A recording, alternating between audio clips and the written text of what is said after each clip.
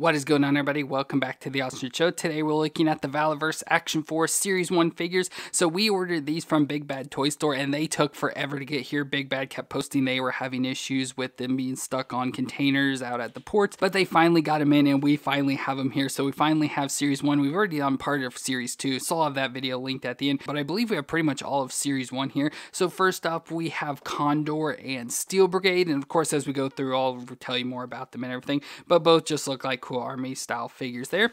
And behind them we have Bone Collector and the Swarm Trooper. So Bone Collector looks awesome with the bone mask, and then the Swarm Trooper, just another grunt trooper. And for him we do also have this gear pack as well, so we have this additional pack of like weapons and stuff to go along with it. And our final figures, Kerak and Sergeant Slaughter. So we have like two like more leaders here, Kerak of the Garrison and Sergeant Slaughter of the Action Force, and it looks like his hat's falling off a bit, but those look really cool as well. Of course we've already looked at Sergeant Slaughter's with the Series 2, so we'll have to look at those, but all these figures look pretty cool. They're just like, you know, a different version of G.I. Joes, so they're more just military characters with a whole storyline invented by the Valaverse guy. So pretty cool figures just all together to look at. So I'm excited to check them out. So let me get these all open out of the box and we'll take a look at them together. So we're going to start off with Condor, whose real name is Laird Barnes, and he's a British liaison officer to the US and is present during the dissolution of the Union and becomes a captain of the Action Force. So all this information I'm getting from the file cards on the back, but there's a whole story about the dissolution of the United States and the separate like groups and territories. So it's a pretty interesting story like of the dividing of the US. So if you're interested in learning about that, the Valaverse website does have the whole story that breaks down stuff. So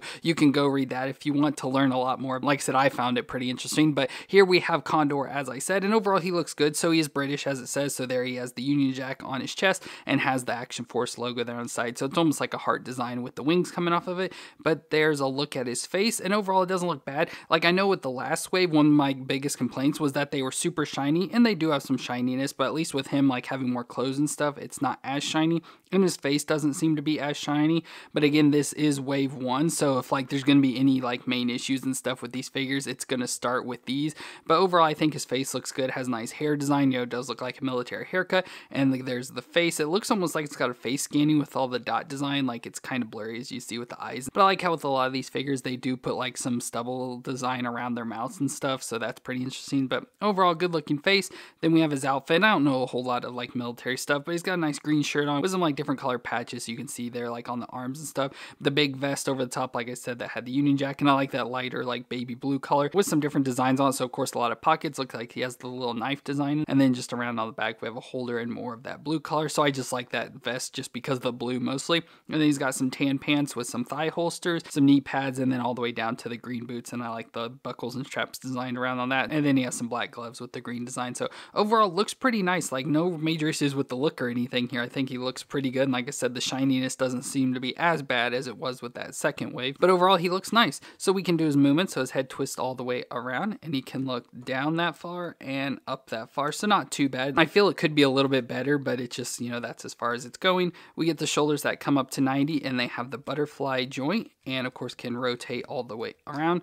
We get the bicep twist, double elbow joint that can bend up, only the lower one's bending. The upper one seems to be stuck some, but can bend up that far at least, so pretty much 90. Wrist can twist around and flex back and forth. A lot of the joints on these figures are super rough, but it can flex back and forth. I'm sure he's got some ab crunches and everything. We'll see it better on other figures, but you can see him crunch back and forth, and he can twist around as well. The hips can come up to 90 and out to the side that far, so it's kind of like the drop down hips that G.I. Joes have, just they don't drop down as much, but you can kind of push them up in there a little bit more. We have the thigh twist that can twist around, the double knee joint that again feels really stiff, that can get it to bend that far to the back, which isn't bad. We have a shin twist at the top of the boot, and then the foot can flex back and forth and twist side to side, but I can barely get it. The twist on this figure, it's just so stiff. Now I do want to say we did heat these figures up to get the joints loosened, but I don't know if just they've kind of hardened back up again, but it has the movements and they're just really stiff, so you have to deal with that a lot with these. And as we go through these figures, you'll see a lot of the exact same movements. They're pretty much all exactly the same, so I'll try to go through those quickly.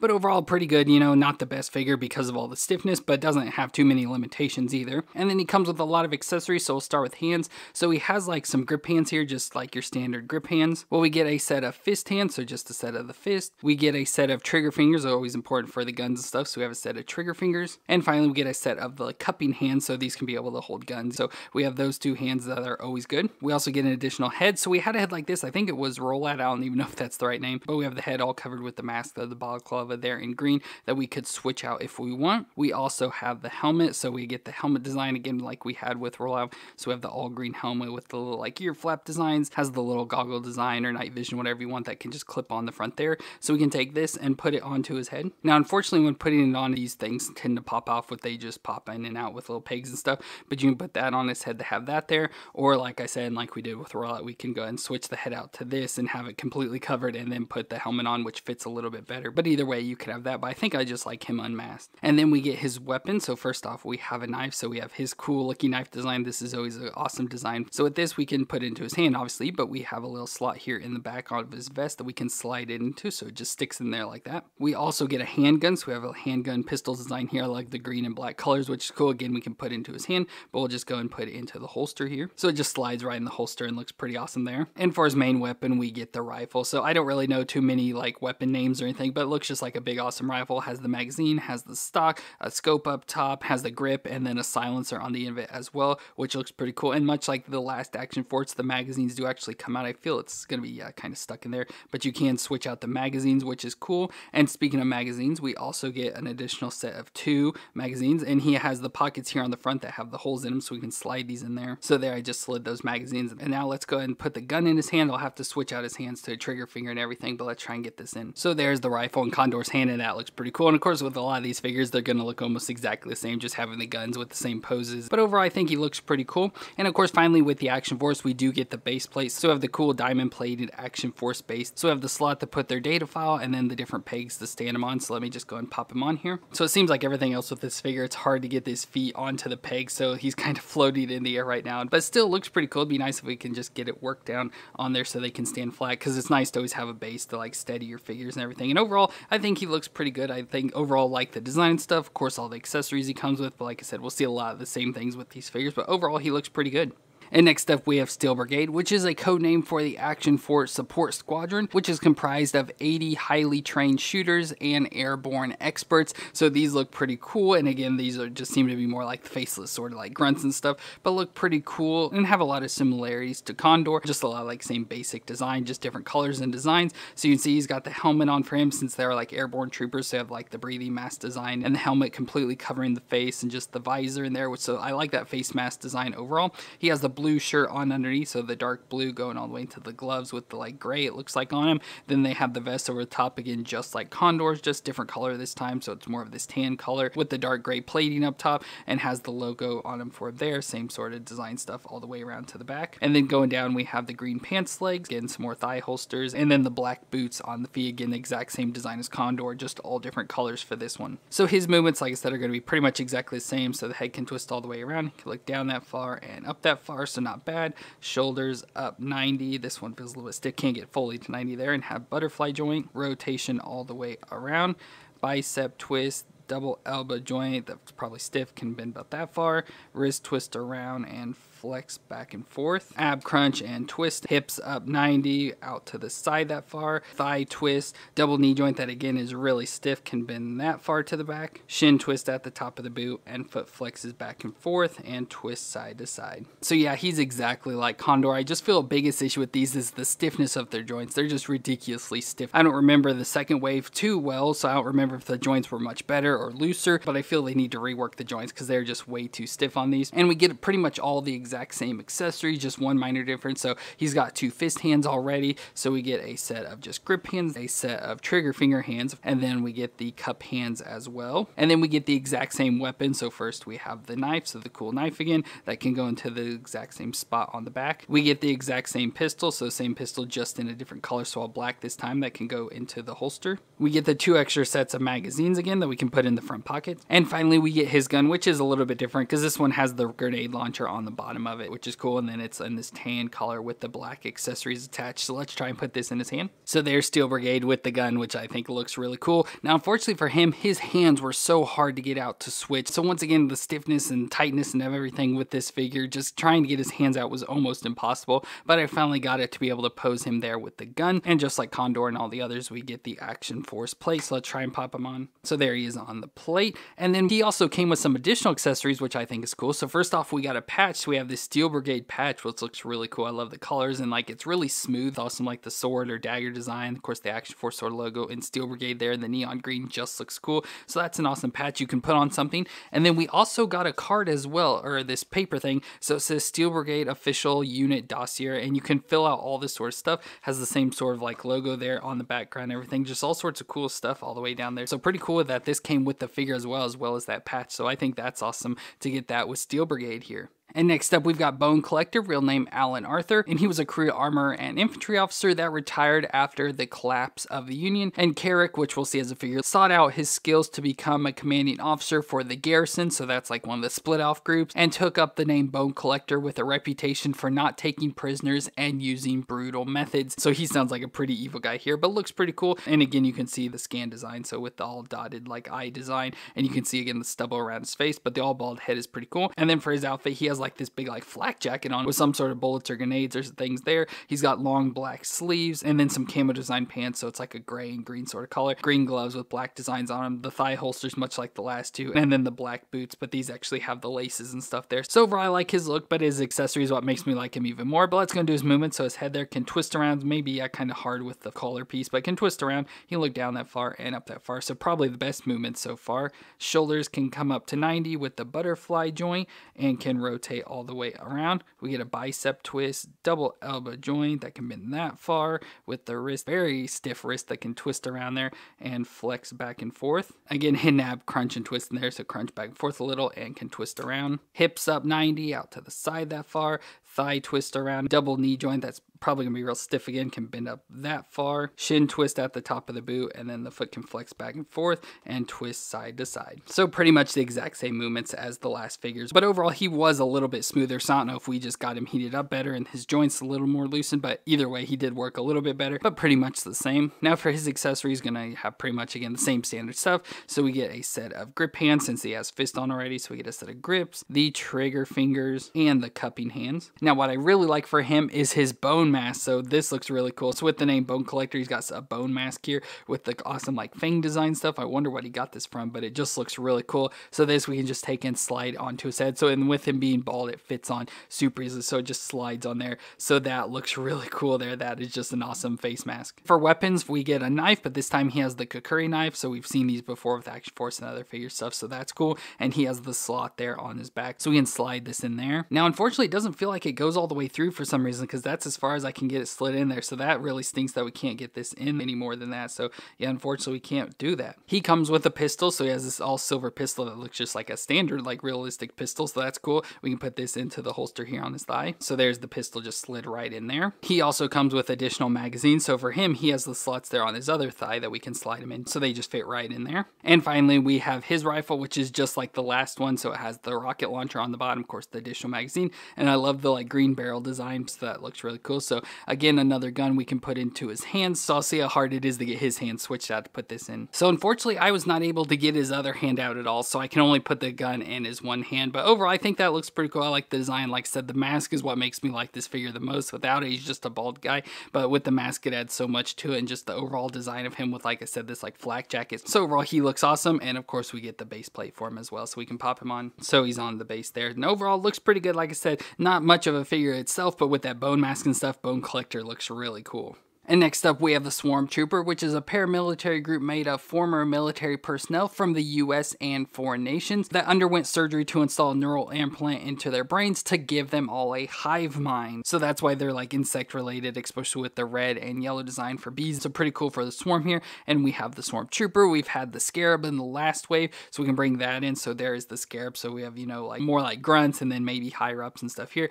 So it's cool to have both of those there together. But overall the Swarms look pretty cool. Like I said, said, with the yellow and black design, you know, the B colors and stuff, have the all like robotic like armor and stuff. So I assume it's just armor, but like I said, just with the steel and everything, it looks very robotic. So all the way up their legs, got some on the arms there with some yellow, of course, the yellow and black jumpsuits underneath, the big chest armor piece on here, like the like shoulder pieces, and then the mask design. So these big like bug-like masks with the bug eyes in there that are pretty cool. So yellow color, but has all like the texture and stuff to it to give it like the fly eyes. So that just overall looks cool. Just an awesome design. Just overall, I like the colors and everything stand out about this. But for movements, we get the head that can twist all the way around and can look down that far and up that far. So pretty good movements. Shoulders, yeah, I felt with the armor can only go up so far, so maybe 45 degrees there, but it has the butterfly joint and rotation all the way around. Bicep twist, double elbow joint that can bend up that far. Wrist can twist around and flex back and forth. Now on him, we can see ab crunch is pretty good. So we have the upper ab crunch, so you can crunch back and forth and twist a little there side to side.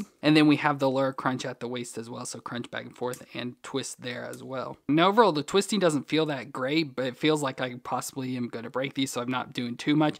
But I'm sure if you got it worked and they were able to, you could probably just get them to twist all the way around. Then we get the hips that can come up to 90 and out to the side that far. A little bit of issues because it has like this harness piece that's around on the thigh, so it gets in the way. But we have a thigh twist in there, a double knee joint that bends up that far to the back, probably the closest to kicking his own butt. And then we get the foot that can flex back and forth. Very little though for this figure. You can't get it to move much more than that. And again, pretty much no twisting side to side. I don't know if it's just stuck or what the deal is. But it is also, his leg looks like it's kind of twisted out to the side. I don't know if there's like an ankle twist in there, but I feel it needs to be twisted more straight on because it's a little bit curved out to the side. Don't know if it's just the way the figure's designed or if we just don't have the joints loosened enough. But either way, he has the best movement so far just because he has the least armor limitation. So that makes it cool and we can see more of the actual body. But for accessories, we get a lot of the same accessories again. So he has 2 fist hands, so we get the grip hands as well as the trigger finger hands, and finally the cup hands. We get a lot of the same weapons, so we get the knife design there, so pretty much same knife design, just mostly all black this time. And he has a little sheath down here on his belt in the back, so we can just slide that in. He has the same sort of pistol design we saw with the first 2 characters, just in yellow and black this time, that we'll put into the holster. And that holster is the same as the others as well. And then he comes with his main gun of a rifle of some sort. Almost looks like a sniper rifle, just with a longer barrel and design. Just this big giant section here, which is pretty weird. So this would be cool to put into his hands. Let's see if I can get his hands switch out. Hopefully I can, because I want to put guns in. But we may be running out of me being able to put guns in hands. But let me try it. So there's the swarm trooper with that gun. So that looks pretty cool. But as I showed in the opening, we also got the swarm gear. So we have a lot of extra stuff to throw in here. So first off, we have the set of wings. So this cool wing design, again, looks like a bumblebee with the like button of the black and yellow. We have the wings here as well that we can fold out. Of course, has the like swarm logo, like beehive design on there. So that's pretty cool. So we have this that's just like a backpack that we can stick into the back. So he has a peg hole there. So we can just slide this in. So there he's got the wings on, and that looks really cool. And he comes with some extra guns as well. So first off, we have the little machine gun. Again, I don't know what guns are and stuff, but it looks pretty cool. But the nice little machine gun design in the black and yellow,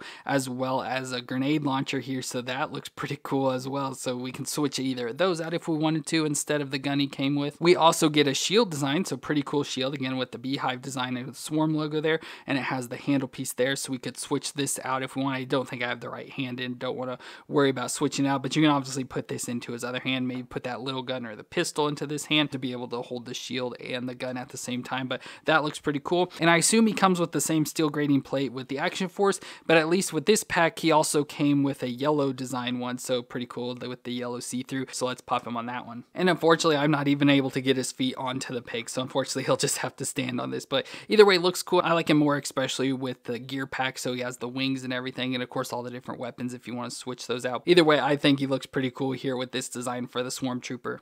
And next up we have Kerak, whose real name is Reginald Richards, and he was a career Army officer with skills in psychological operations, and his brutal tactics earned him a reputation. And when the US fractured, New Colonia sought him out to lead their garrison, so he's like the opposition leader, to lead them in an all-out war. And he took up the name Kerak and would kill anyone who got in his way, so he's like a ruthless leader. But I think he looks pretty cool. So he has the bald head again, so much like Bone Collector, but he's got the beard that looks pretty cool. So the big thick beard, it's almost like a blondish or gray gray color than just the angry face. So I like his face design overall. But he's just got like a gray tank top on with this vest jacket over the top with the fur collar and insides it looks like there. So that's an awesome design. And then he's got the all black tactical pants. He's got the thigh holsters with different holders on there. And then the boots, much like Bone Collector as well, just has some green into him. So overall, he looks really cool. There's the logo there on the back, probably for the garrison. And just overall an awesome looking character design, especially when we get his additional weapons. But for his movements, his head there can twist around. It's hard with his jacket there. We can get a twist all the way around. He can look down that far and up that far. So not bad. His shoulders up to 90 with the butterfly joint. Rotate all the way around. Bicep twist, double elbow joint, bends that far, wrist can twist around and flex back and forth. Again, with him, we can see the crunches. We have crunch there, the upper one, so crunch back and forth a little and twist. And then we have the lower one, which is, for him is much looser. So crunch back and forth and twist. Hips up 90 and out to the side the far, thigh twist around, double knee joint that bends that far to the back, shin twist at the boot, and then the foot flexes back and forth and twists side to side. So again, real stiff and has same movements as the other figures. And he also has a lot of same accessories. So he's got grip hands there, so we get a set of fists, the trigger fingers, and the cupping hands. But what's really cool about him, much like Bone Collector had the mask, he also has a mask or a helmet in this case. And so he has this all like metal like knight's helmet that looks really cool with the red on the sides of it. Just looks awesome. So we can just go and slide this down onto his head. And when you position it right, that just looks super cool with that mask on there as well. So he looks really cool. And he has a number of weapons. So first off, we have a knife. So big like Bowie knife that looks really cool. Big awesome knife, which is we can just take and slide into the holder here. So it just slides in there. We also get a pistol. So he has like just a real basic pistol design, which is okay. And we'll go and slide into his holder. We'll go and do this one now, but he has a shotgun. So it comes with a sheath that we can put into his back, has the little peg there, but has this shotgun that looks really cool. Just this all black shotgun. But for now, let's go and just slide it in there and then we'll stick this into his back. So it just sticks in his back there like that, which is really cool. But the weapon I like the most and I feel fits with this helmet the best is this axe. So he comes with this awesome looking axe. So we can go and take this and put into his hand. So there's Kerak with the axe and the knife in his hand. I think that looks really cool. It makes him seem much more savage and brutal and everything. So he looks cool there. And of course we can bring in Bone Collector, his like second in command. So both of those look really cool together with their helmets and everything. So those just look awesome, especially Kerak. And finally, we have Sergeant Slaughter. Of course, he's a retired basic training drill sergeant, and following the US collapse, he was brought in to serve as an advisor to the new team of Action Force to pass on his experience and knowledge. So of course, we've looked at Sergeant Slaughter before, especially for the Action Force. We had the Series 2 version, and of course, I like Sergeant Slaughter because I'm a wrestling fan, so knowing him from wrestling, and then he was a part of G.I. Joe as Sergeant Slaughter, so very cool to get him here in Action Force. And we can go and bring in that version too, so this one looked much more like he was ready for battle and stuff with his outfit design, where this one he's got the jacket. But there you can just see the two differences between the figures from Series 1 and Series 2 there. So either are bad, it's just, you know, whichever one you'd more prefer, and I just couldn't find the rest of his outfit. But for this one, I do like this mostly overall just with the jacket, and I like the design, darker pants design. So it's got the green jacket, black tank top. The dark green's supposed to be camo. It's hard to see the camo design, but they are in there. And then the black pants has the thigh holsters and everything. So overall looks pretty good, and much like Sergeant Slaughter, especially with the face with the big protruding chin and everything. So looks pretty good just overall.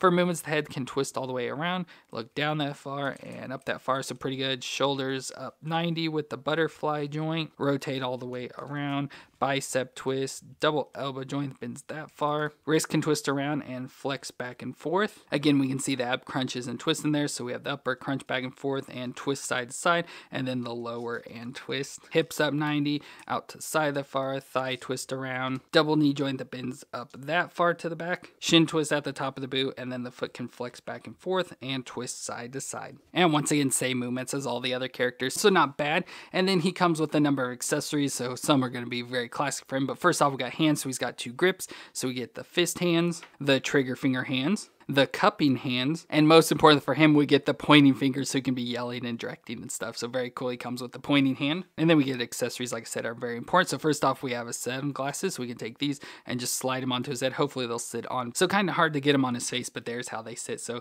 not very good. I don't like usually glasses on figures because they never look good, but there he is there. And then we also get his hat as well. So we have his hat there, which is pretty cool that we can put on. So there's his hat, and with the glasses, like I said, it doesn't really fit on too well because the hat's pads and glasses don't work well together, but just seeing it there straight on doesn't look too bad. So that looks like Sergeant Slaughter. And then he's got some weapons. So first off, he's got a big like Bowie knife again, but I like how his handle has the eagle head on it, which is cool. And we can put this in the sheath on this side, so it can just slide right in there. And then we also get his gun, so very cool looking revolver gun with all silver and stuff that we can put into this holster. So I like that holster design because it's different from any of the others we've seen, probably exactly like Wave 2 version, but either way, it looks very cool there. And of course, he comes with the base. I forgot Kerak had one too, but yeah, they all come with this plate that we can pop him on. So I was going to try and switch some of his hands out, but I cannot get his hands out at all, so I'm just going to have to leave him like that, unfortunately. But either way, he still looks cool. I really love the look of him. I just wish like the glasses hat design could fit a little bit better, and then I could just get his hands switched out, but not a horrible figure, just obviously not the best. Well, there's all the figures of our Action Force Series 1, which had a lot of cool looking figures. I like a lot of the character designs and then just their backstories. I just wish these figures were better. Like, I'm pretty disappointed in these. Like I said, I don't know if this is just because they were the first wave, so that's when you're going to have the most issues, or if it's just because the figures in general. Like I said, I can't remember Series 2 that well, but I was just overall very disappointed just because of the stiffness of the figures, trying to get the hand switch out. Like I showed on some of them, I couldn't get some of their hands even switched. My fingers are killing me. I don't know if it shows in the camera, but like my fingers are all red and they hurt. Trying to get the hands switched out, and then moving the joints, almost all of them were stiff, even though we did heat them all up and get them loosened, but they've all stiffened back up again. And then I also couldn't get barely any of them on their plates, like fully on their plates. They were just still hovering off the ground. So pretty disappointed in these figures overall, just myself. I think they look cool. I like that they come with more realistic guns, and they're much more improved over the Classified series in that aspect, and I like the whole storyline that the Valaverse people have created. I just overall don't really care too much for these, like I said, with all the issues I've had, and then them not being like more name brand characters. Like Sergeant Slaughter, obviously I know, so I like him more than any of the others. I just have much more interest in the known brand, so like G.I. Joe in this case. They're not absolutely horrible figures, they just will take a lot of work. So if you are interested in, like, they look cool, like Kerak obviously looks really cool, but if you want to get these figures, if you have interest in them, I'd maybe get one and try it out. Like I said, you'll have to heat them up, try and get it to work out, you know, try and get everything done. You'll, like I said, need like a blow dryer or boiling water just to be able to get them to work out. So then maybe once you deal with it, you'll like them. But like I said, for me personally, just dealing with them here today, they made me more angry than anything else. So I don't like them too much, but I can't say just don't get them because of that. But let me know your opinions of the Action Force figures down in the comments. Have you picked any of these up for yourself, and do you like them? Just let me know in the comments. And if you enjoyed my review, let me know with a thumbs up. I want to thank you all for watching. I hope you all stay awesome out there, and I'll see you in our next review.